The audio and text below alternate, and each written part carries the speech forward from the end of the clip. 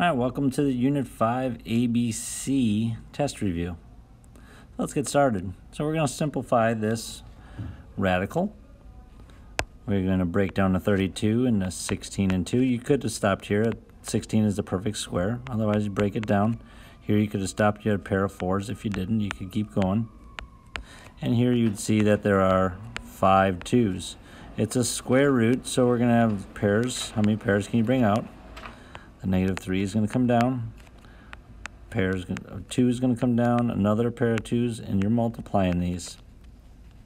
M to the 5th, that are our 5 m's. And pairs. Each pair, 1 is going to come out. We have n. There's no pairs there. P to the 7th, that's 1, 2, 3, 4, 5, 6, 7 p's. Pair them up. You have 3 p's that come out. And now let's look at what's left inside the square root. We have a 2 that's left over, an m, an n, and a p. So 2m, n, p. And it's all multiplied. We just write them next to each other. You don't need the little dots. -3 times 2 times 2 is -12. M times m is m squared. P times p times p is p cubed. Square root of 2mnp. Number 2, let's break that down. 378 ends in an even number, so it's 2 and 189. 189 is 7 and 27. I did this prior to. 3 and 3. Looking at, it's a cube root. Cube root means we need groups of 3. So there's 3 3's here. So that's 7 from the front is coming out. So 7, let's keep it out, times the 3 from the grouping. V, we only have the one V, so that's going to stay inside. And what's left over, cube root of 7, 2, and 7. So 2 times 7. And let's not forget that V that's here. That stays inside. Simplifying, we get 21 cube root of 14v. There's your final answer. All right, number 3.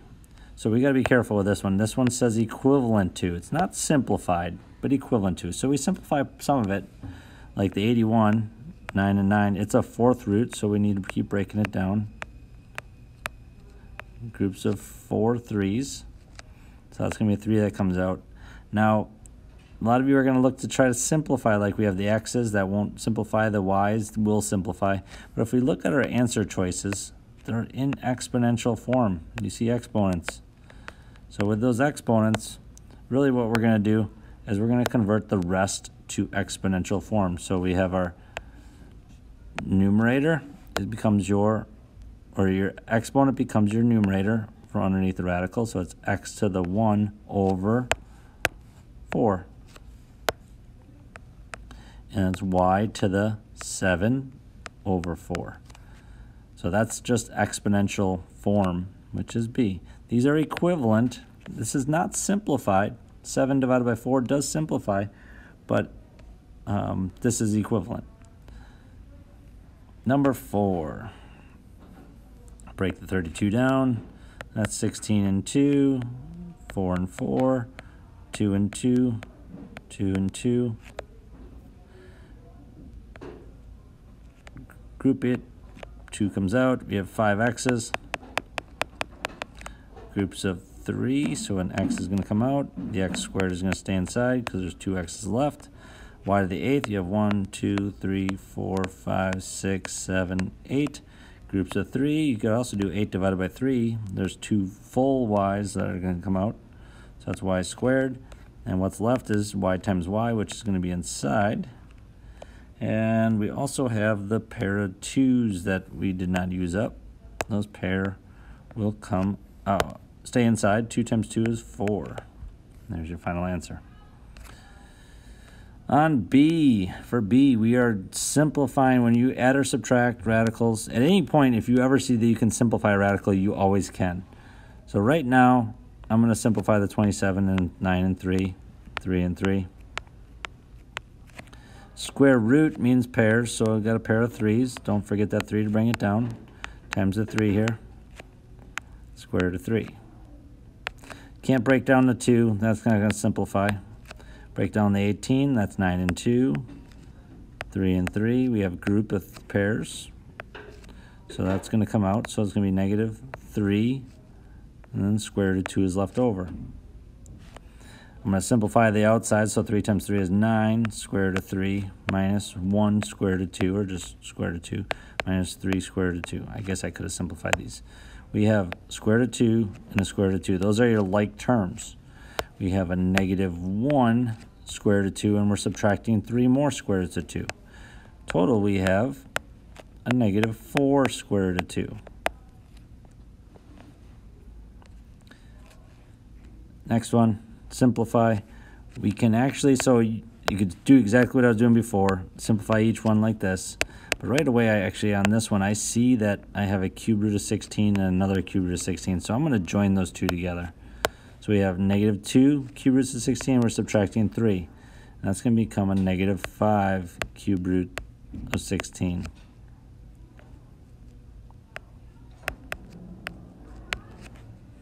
And now I'm going to simplify. You could have simplified before, but it doesn't matter when you do it. You just got to do it at some point.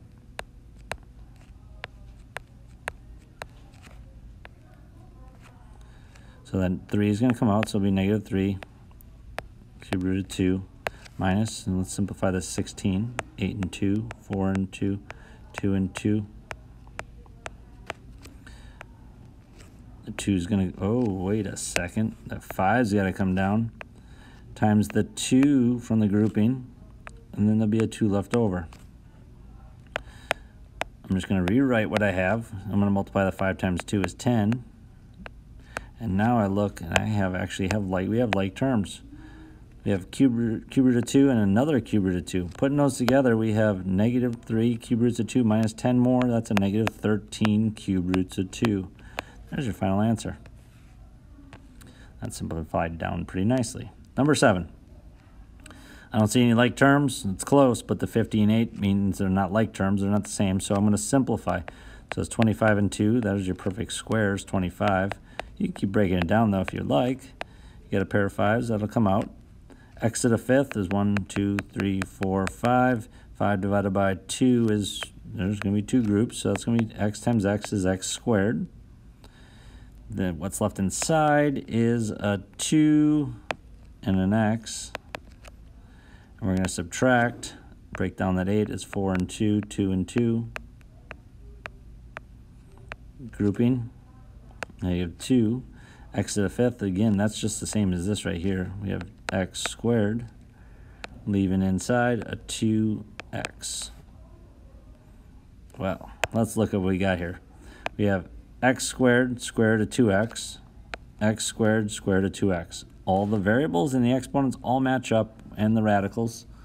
So you have 5 of them. Subtract 2, you get 3 x squared, square root of 2x's. And the last one for this page. I'm going to look to, well, let's see, I have some like terms here already. So let's put those together. We have 5 fourth roots of 5. It doesn't matter where I write it. I'm going to write it at the beginning. Minus the fourth root of 80. You can simplify this 80. 16 and 5. 4 and 4. 2 and 2. So we have a lot of prime numbers here. You have your groups of 4.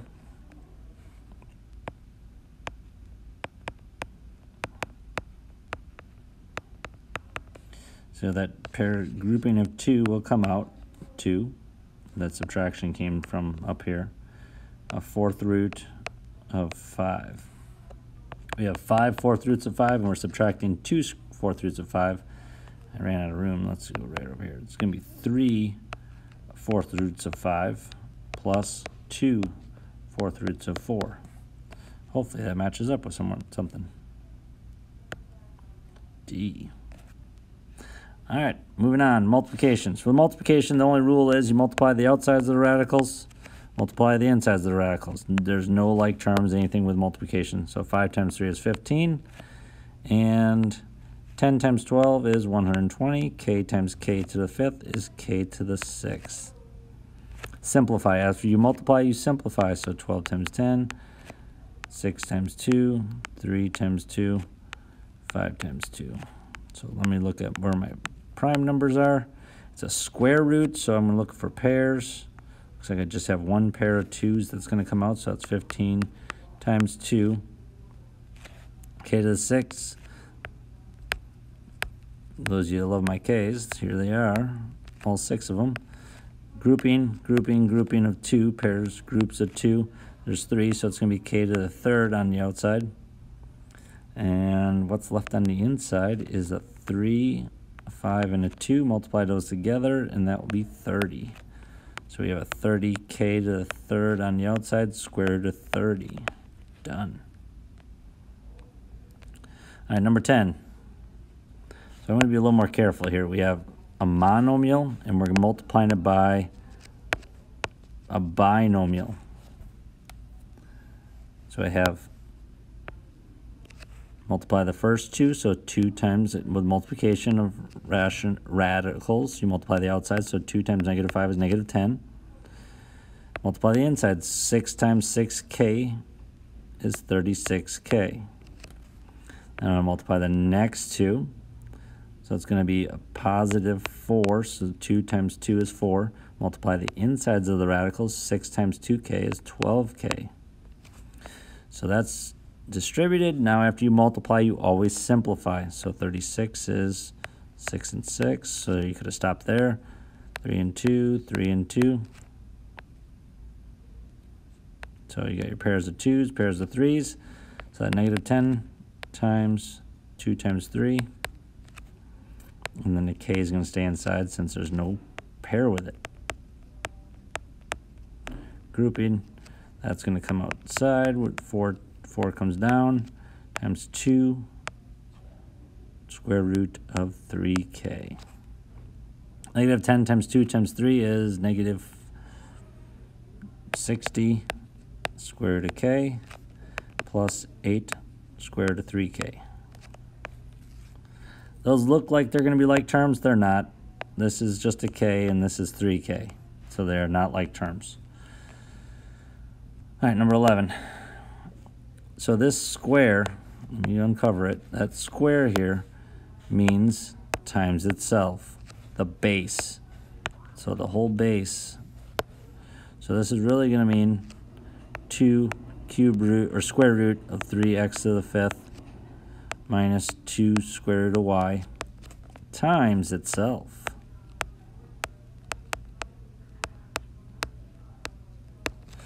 So when we multiply these out, we have multiply the first 2 numbers, so 2 times 2 is 4. Multiply the inside of the square root, so that's 3 times 3 is 9. X to the 5th times x to the 5th is x to the 10th. Add those exponents when you're multiplying like bases. Multiply 2 times negative 2 is negative 4.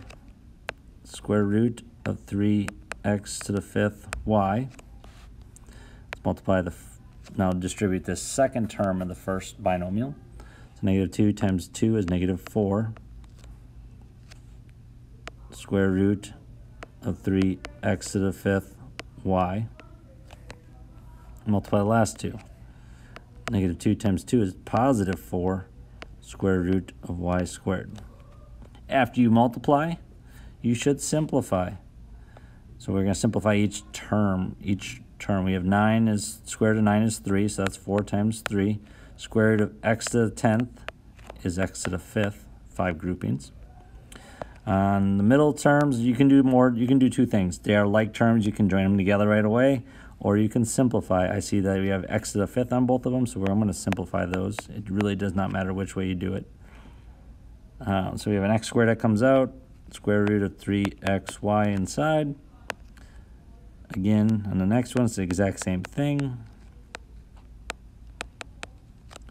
On the last term, we have the square root of y squared, which is just y. So that's going to come 4y.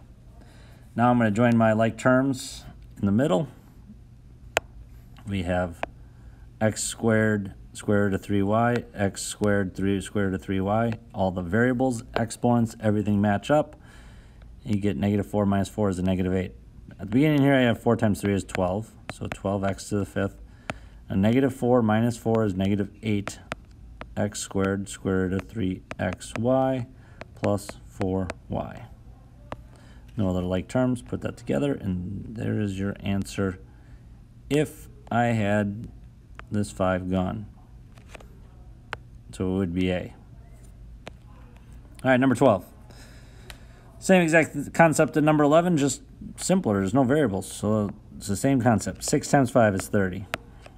6 times the square root of 5 is 6 square root of 5. Square root of 5 times 5 is 5 square root of 5. Square root of 5 times the square root of 5 is the square root of 25. Simplify everything, we have like terms. So 36, we have 6 square roots of 5, and we add 5 more square roots of 5, we have 11 square roots of 5 left. Square root of 25 ends up being 5. Well, we have like terms still, so 30 plus 5 is 35 plus 11 square root of 5. Sweet. All right, moving on, last 3. Thanks for sticking with me. We have number 13. Looking at the denominator as a monomial. Monomial means we multiply by the index, meaning like it's a square root, so we need 2 of them total. We have 1 square root of 5 here, so we're going to multiply by another square root of 5. And what that's going to do in the denominator, it's going to actually simplify. You have 5 times 5 underneath is going to be 25, and the square root of 25 equals, I'm just working with the denominator, square root of 25 is 5. In the numerator, we need to multiply by the square root of 5 also, because what we're multiplying by has to be equivalent to 1. This is the square root of 5 divided by square root of 5 is 1. So we are actually multiplying by 1. Now we have a binomial in the numerator, so we need to distribute this monomial to each term. So that's 3 square root of 2 times the square root of 5 is 3 square root of 10. Square root of 5 times 3 square root of 3. That's going to become a 3 square root of 15.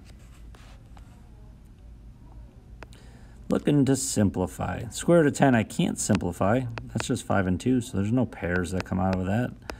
It's 15, same thing. 5 times 3, you know what, nothing to simplify. We're going to keep going though. I'm going to simplify the 3 times 5. So I'm going to rewrite it. I've learned that just rewriting a problem can actually unlock your brains to understand what our next step is. At this point, there's no like terms, but we have our coefficients on each term. 3, 3, and 15 are all divisible by 3, so we divide each term by 3. 3 divided by 3 is 1. 3 divided by 3 is 1. 15 divided by 3 is 5. So our final answer, you have 1 times the square root of 10 is the square root of 10. We don't write the 1. 1 times the square root of 15 is the square root of 15. Ooh, that's a weird looking 5. And in the denominator you have 5. Remember, you don't simplify underneath the radical. That is not a 10, that's the square root of 10. If you put that in a calculator, it's like 3 point it's a decimal, 3.1 something. 15, square root of 15 is 3.9 something. It's not 15, so we cannot simplify that any further. All right, number 14. Stay with me here. This one's going to be a little longer. It's a cube root. Look at our denominators. We have a cube root. Cube root means we need 3 of those. Again, it's a monomial. So it's a monomial. So we're going to look at cube root of 5v times the cube root of 5v in the denominator. And what that's going to do is we have 1, 2, 3 of them. So it will simplify it. There'll be no more cube root left. When we multiply those denominators, we have 2 times 5 times 5 times 5 is 125. V times v times v is v to the 3rd. That's our denominator, which if you keep going with just the denominator, I know we have stuff to do with the numerator, but I'm just going to keep going with the denominator because let's just do it. Cube root of 125 is 5. Cube root of v to the 3rd is v. The denominator is 10v. That's awesome. The denominator doesn't have a radical anymore. Now we just got to figure out this numerator, and we're done. In the numerator, we also need to multiply by the exact same thing as we did in the denominator. Unfortunately, the numerator is not quite as easy because we have this binomial here. In the denominator, we just had a monomial. So with multiplying monomials, it was a little bit simpler.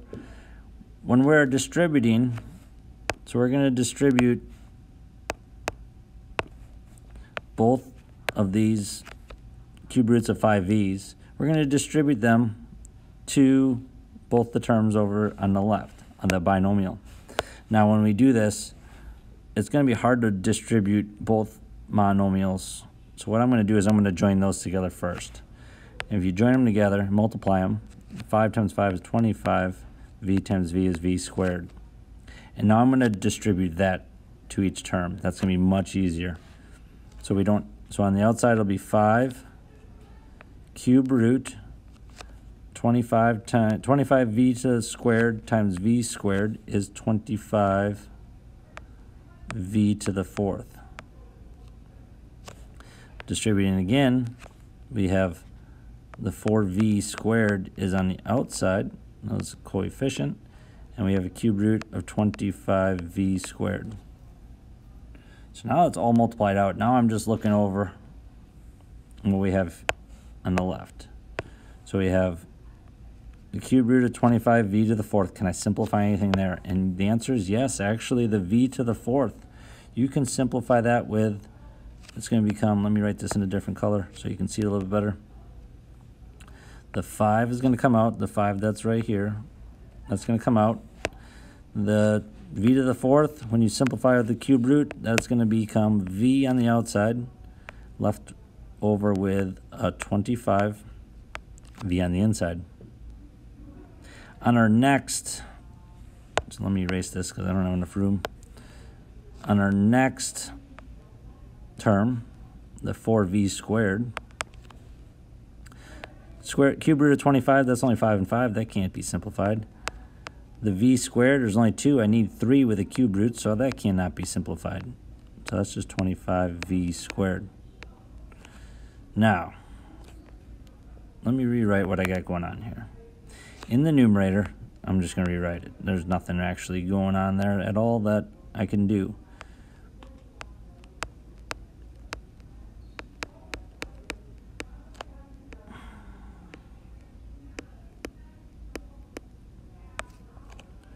Two times 5 is 10. Now, this is the area that we can do something. We have a v next to our coefficient. Another, well, that's a v squared next to that coefficient and of our term. And our last term, the 10v. Those all three can be divided by v. You can take out, it's always the least of the exponents.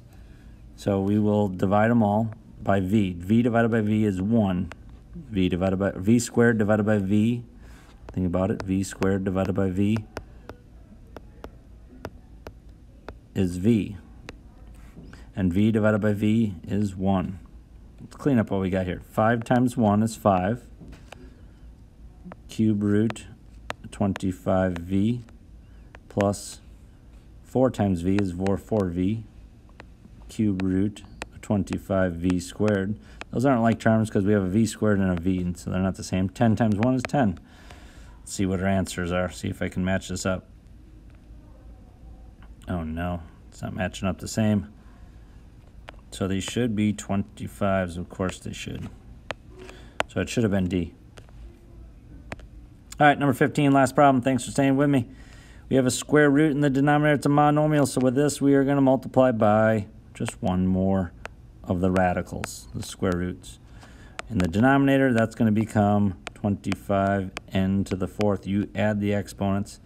In the numerator, we need to also multiply by the exact same thing we multiplied in the denominator. 5 times 6 is 30. N squared times n squared is n to the fourth.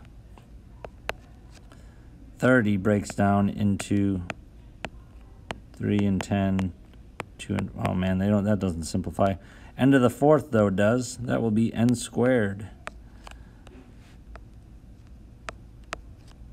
And 25 in the denominator, square root of 25 is 5. Square root of n to the fourth is n squared. If you're not understanding that, Square root of n to the fourth, there's 1, 2, 3, 4 n's. Square root means you got your pairs, so each n comes out, and that'll be n squared. So that's where that comes from. After you simplify the radicals, then we look to, can we simplify the outsides of the radicals, the variables, or the constants? In this, the constants just the numbers. We have n squared divided by n squared. Those will cancel, they'll simplify. Don't tell your teacher I say that. And we get 30 over 5 as your answer. Square root of 30 over 5. There we go. All right, thanks for watching. Please email